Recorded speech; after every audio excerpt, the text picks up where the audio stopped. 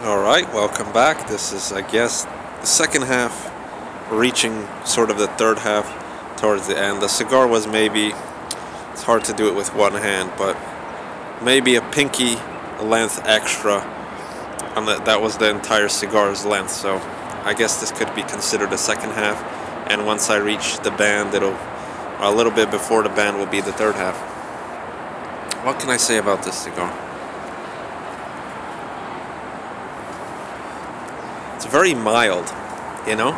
It's not like a mild Connecticut, because in my opinion, some of the mild Connecticut's I smoked, they still have sort of flavor complexities here and there, you know? Like it goes from a fresh hay to maybe like a cookie dough to maybe a little bit of, you know, just various different flavors, maybe a little bit of white pepper or something like that, whereas this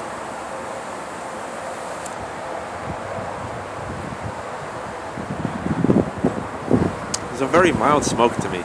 Maybe I'm just used to smoking lots of Maduros and a lot of medium strength and maybe full strength, full body smoke, so this one isn't really doing it for me, but I could smoke like 5 of these in a row, people. Like, it's not strong.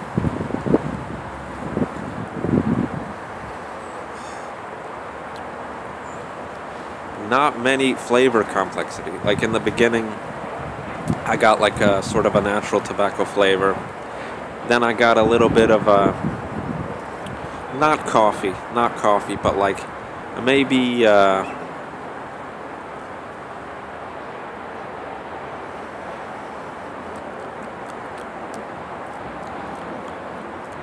maybe like a chocolate chip cookie without the chocolate chips. If you get what I mean, like just the basic cookie dough, you know, without the chocolate chips. It's kind of what I'm getting, but mediocre flavor complexity. It's just really, it's a really smooth smoke, not harsh. Doesn't really linger on the palate. Doesn't really hit the palate, you know.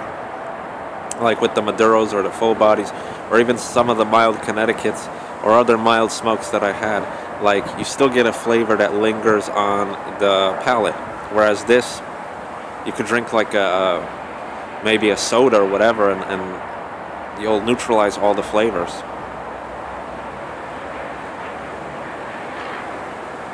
This is a type of cigar that would be good paired with like white tea or something. Something very light and inoffensive, because if you get anything stronger than that, if you get like a Coca-Cola or something like that, it's going to overpower the flavors. Maybe even a Sierra Mist or a Sprite might even overpower the flavors. That's why I said like, a very light white tea would probably be ideal for this.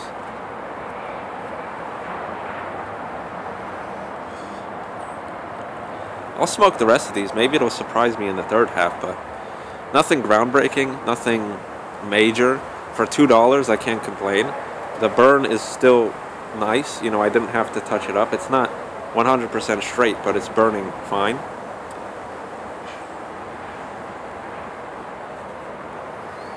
This is kind of a smaller cigar, so lengthwise at least, so the ash kind of falls off a bit quick.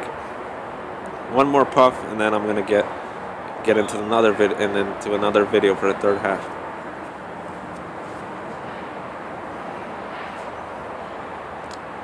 Yeah, nothing special, guys.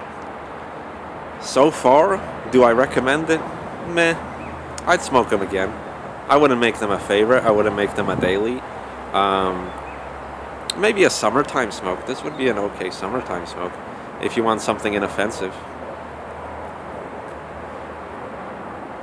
This is the Fumas Rosadas, I think. Rosadas, I believe. Because there's also a Fumas Natural, I think. Or maybe even a Maduro. I don't remember. But this is the Rosadas.